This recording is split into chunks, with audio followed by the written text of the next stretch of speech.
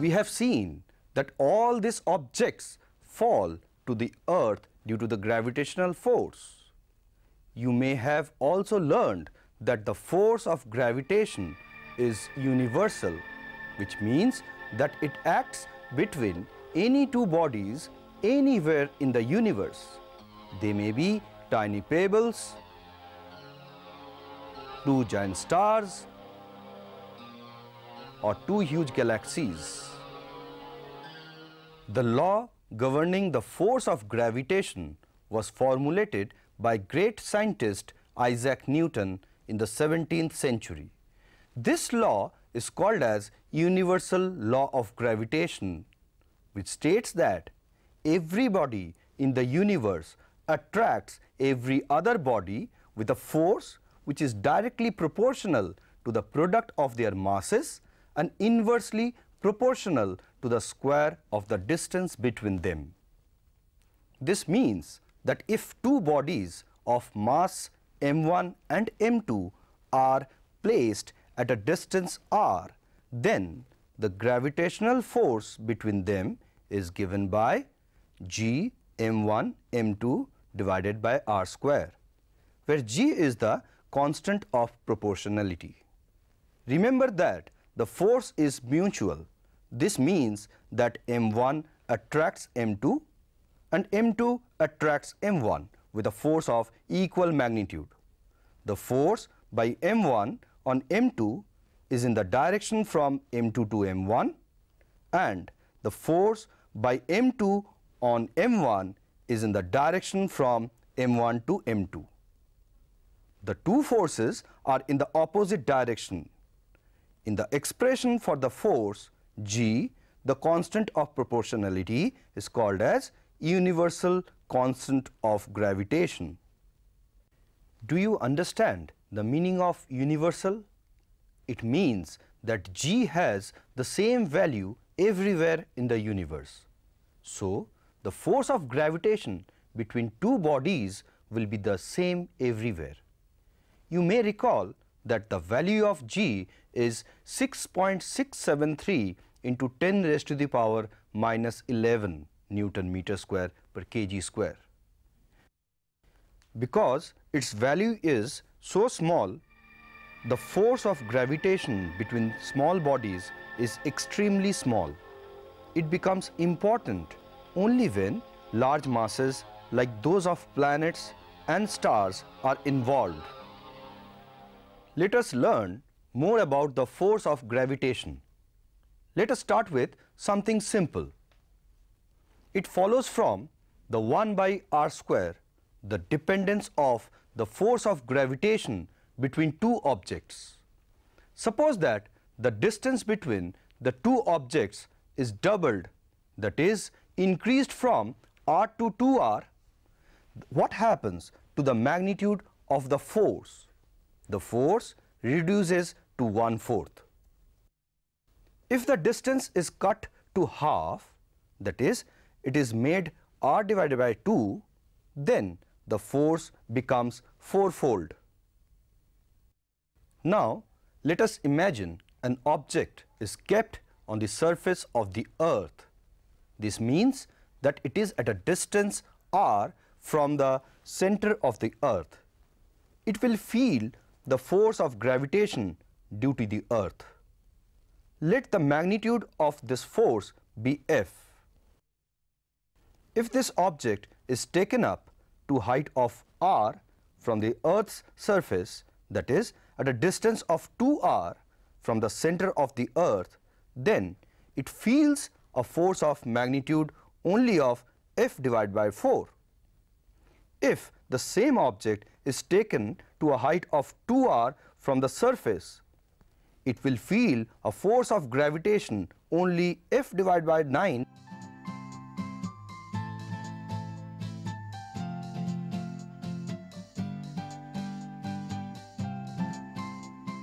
We conclude that as the distance between two objects is increased, the magnitude of the force goes on decreasing. Now, if the earth shrinks suddenly to half its radius without a change in its mass, What happens to the force on an object on the surface of the earth? That is an easy one, isn't it? Apply 1 by r square rule. The force of gravity becomes 4 times stronger. You could ask why in our calculations we take the distance of object from the center of the earth. This is another contribution of Newton. He showed that for an object outside a sphere of uniform density, the sphere behaves as if the whole of its mass is concentrated at the center.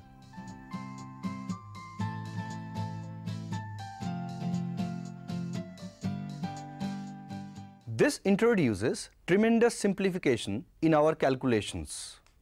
For finding the force of gravitation on objects on the surface of the earth or beyond, the earth can be replaced by a point mass placed at the position of its center.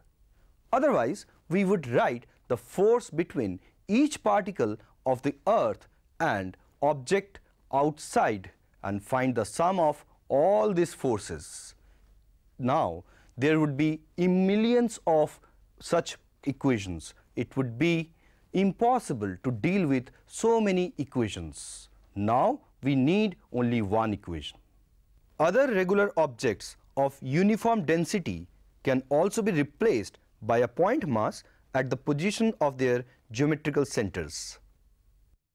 The point where the mass of the whole body can be replaced by an equal point mass is called the center of mass of the body. In an irregular body, the center of mass is difficult to locate. The second characteristic of gravitation, too, follows directly from the law of gravitation. If the masses of the two objects are increased to twice their respective values, the force between them becomes 4 times stronger. Another important thing to remember in connection with gravitation is that the objects do not have to be in contact in order for the force to act. Such a force is called the force at a distance. Moreover, the force between two objects does not depend on the medium between them. This means that if there is a brick wall, a wooden partition, or a lead sphere between the two objects, the magnitude of the force remains the same. If we take these objects to outer space, which is almost vacuum, the force between them will still be the same. Gravitation interaction between two objects also does not depend whether there are other objects present around them. Suppose there are 3 objects A, B, C present in a region of space. Then the force between A and B is the same whether C is present or not. Similarly, the gravitational interaction between A and C ignores the presence of B. Therefore, to get the net force on A due to B and C, we adopt the following procedure. Calculate the force on A due to B as if C is not present. Calculate force on A due to C as if B is not present. Add the two forces. Remember that the force is a vector quantity. Therefore, the forces are added like vectors. Sometimes gravitation can be used to our advantages. In 1977, Voyager 2 was accelerated towards Uranus by using the gravitational pull of Jupiter and Saturn. This cut down the time of the spacecraft to Uranus from 18 to 12 years. Here is an interesting and important insight into gravitation. Although gravitational force decreases with the increase in distance, it never vanishes. This means that the gravitational force can act over very long distances. Take the example of our galaxy, one of the largest spiral galaxies in the universe. A star at its edge, about 50,000 light years from its center, is forced to rotate about its center. Not only that, galaxies separated by millions of light years feel gravitational attraction of one another and are bound together in galactic clusters. In fact, gravitation is so important that the whole universe is held together by it.